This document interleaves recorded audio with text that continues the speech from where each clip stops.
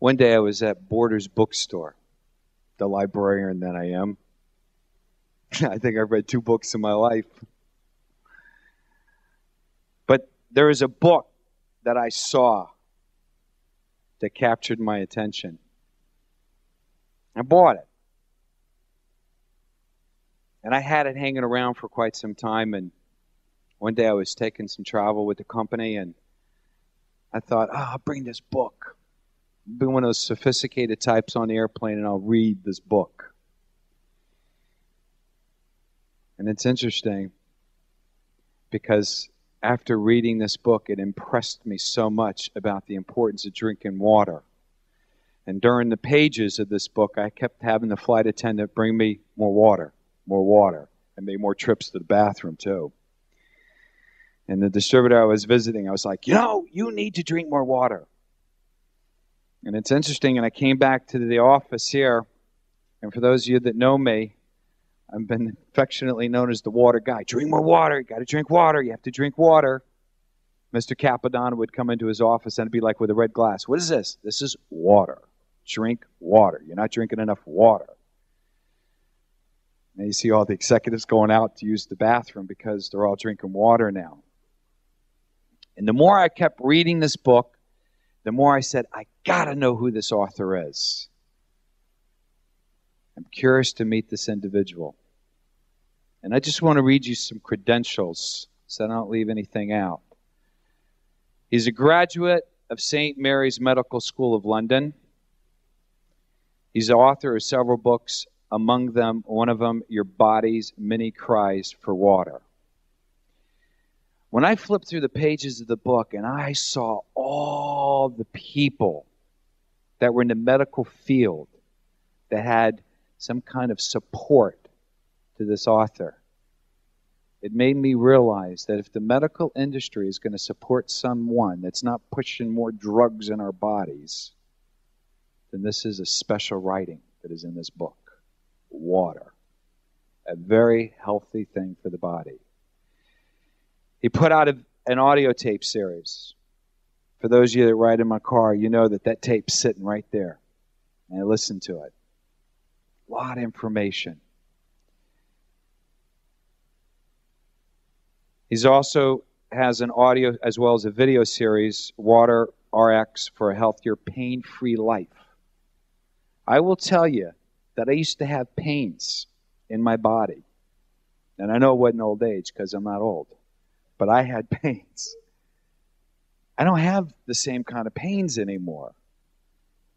And I understand why. Yeah. He spent 16 years researching the reasons why we develop painful diseases and how water can cure major body pains. He's sponsored or supported, I should say, by the AMA, American Medical Association. That's impressive. And respected by those in the medical professions, even though his methods are controversial to the standards of the medical theory.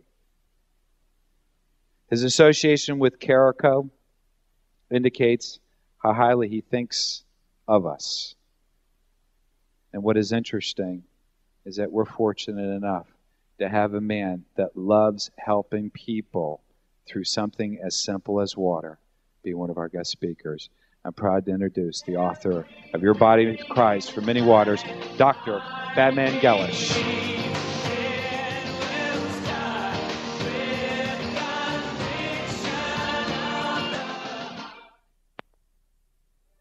Good morning, ladies and gentlemen.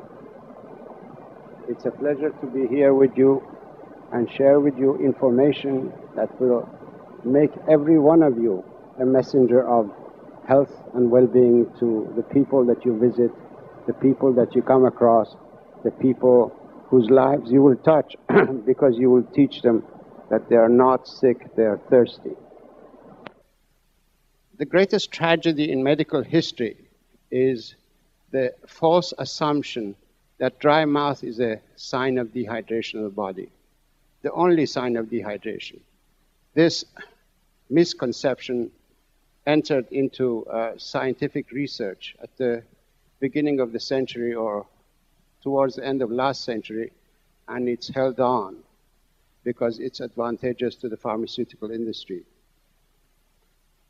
The body, in order to be able to chew and swallow food, which is a primary function for our physiology, produces ample saliva, even though the rest of the body may be dehydrated.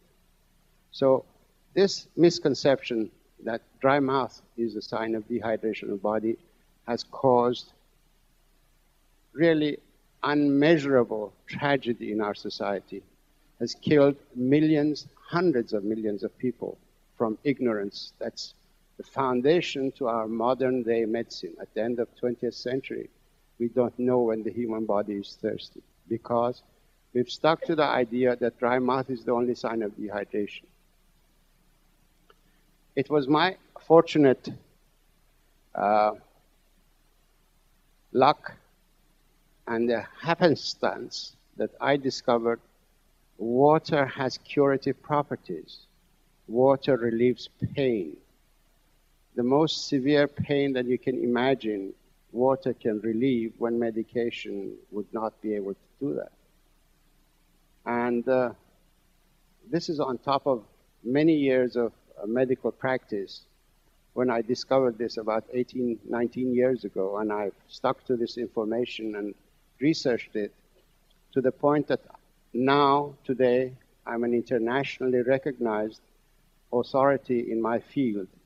And I have produced a total shift of attention in basic instructions of medicine and have introduced the concept that it's water that regulates all functions of the body, not the solid matter that's in our body. Today, doctors give you this pill, that pill, thinking that they will find some sort of a solid composition that will turn the tide of events in the body and relieve pain and cure pain. Because up to now, we could not in the past cure any disease. We could only treat them. If you go and study a book in medicine, you will see that page upon page, hundreds of pages are written about any one topic, explaining the situation in the body when that disease is in the body. And when it comes to the explanation of what causes the disease, they all say etiology unknown. In other words, we don't know the cause. Today, we now understand that dehydration that settles in the body, expands gradually, produces so many different symptoms and signs. And because lack of water will also produce physiological upheaval in the body, the conditions that are produced by dehydration have been labeled as disease conditions. So many health problems of our society are produced just by dehydration. We can cure many, many diseases, many different pains, by adjusting the water intake of the body.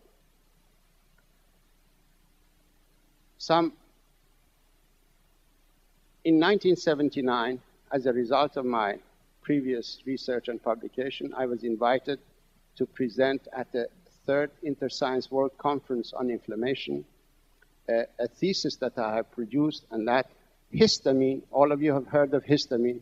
Have you heard of histamine? Raise your hands. You've used antihistamines? Raise your hands. Okay, histamine is the main neurotransmitter in the body that is in charge of water regulation and drought management. Water is the only thing that turns off histamine production. So any disease condition that depends on histamine or antihistamine, water can cure. Almost 90% of the medications in the pharmaceutical industry's arsenal of products are either directly or indirectly very strong antihistamines. So when you find painkillers, they're antihistamines.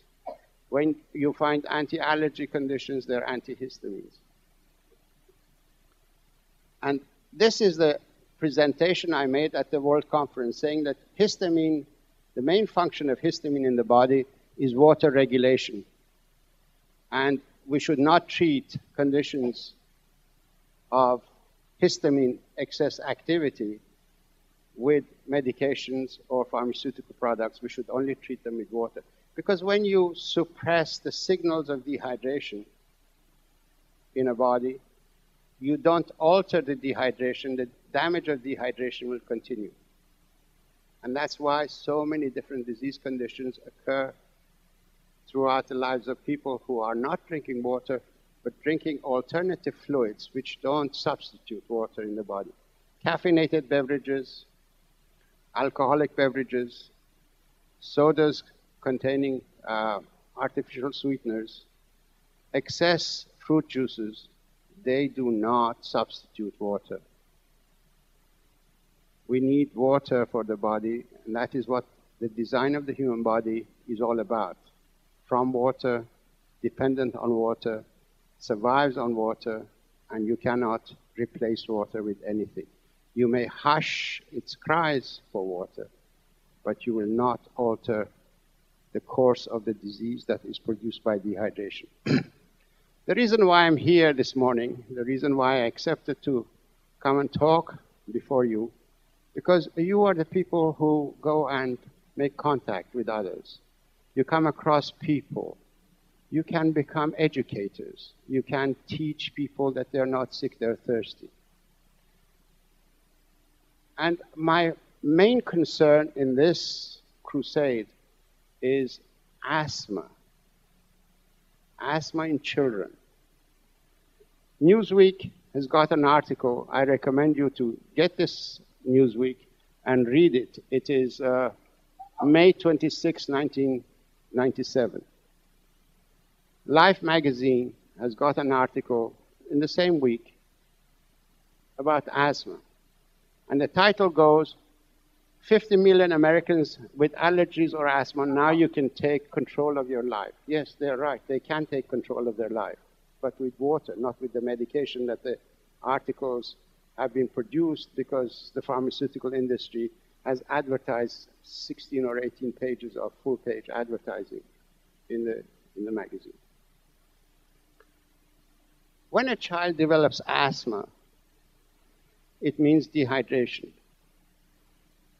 The human body is composed of water. 85% of the brain is water. Every cell of the brain is 85% water. The rest of the soft tissue cells are 75% water. When you don't drink enough water, the body does not manufacture water from any other source.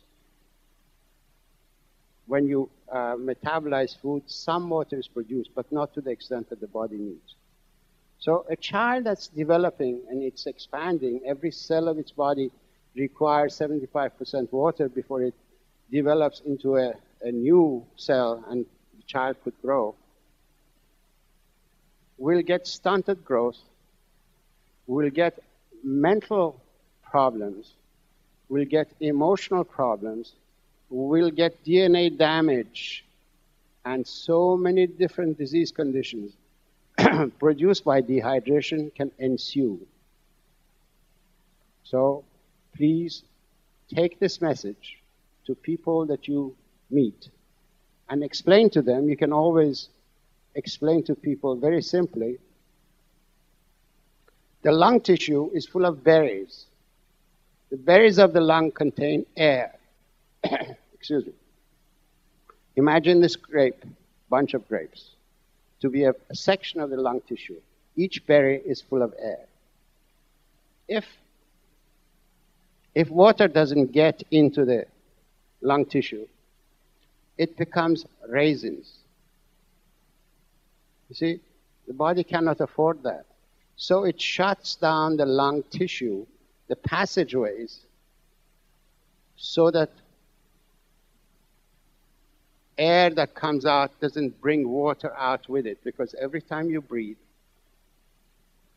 when you breathe out, you bring a lot of water out of the body.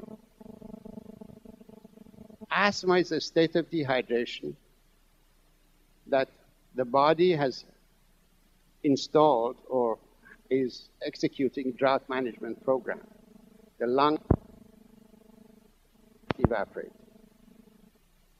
If you give a person with asthma water, very simply water, give them 2 glasses of water, 3 glasses of water, depending on their size and age, they will not get asthma.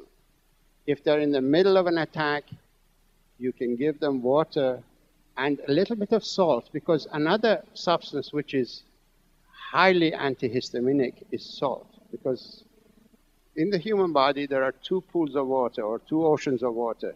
There is the ocean of water that's inside the cells of the body, and then there is the ocean of water that's outside of the cells of the body. When the body becomes dehydrated, the ocean outside is maintained. In other words, water is borrowed from the cells, and it's the ocean outside expands, and from there, water is injected into the cells that are important, such as the brain cell, the liver cell, and so on. When you have asthma, this is a crystalline salt, sea salt. All you need to do is to give a person with asthma 2 glasses of water and put 2 of these grains of salt on their tongue. That acts almost like an inhaler. It aborts an asthma attack. Take this information to the people you meet. I suggest that you read this book, Your Body's Many Cries for Water. I think you can get it from Carico and thoroughly become knowledgeable about dehydration in the human body and what are the symptoms of dehydration. And then subsequently take this message to the people you meet, and you become the angel of health, good health. And you will be able to share the information that's new in medicine, and medical profession in the commercial system is not going to take this information to the public. It's up to people like you and I to take it to the public. Thank you very much.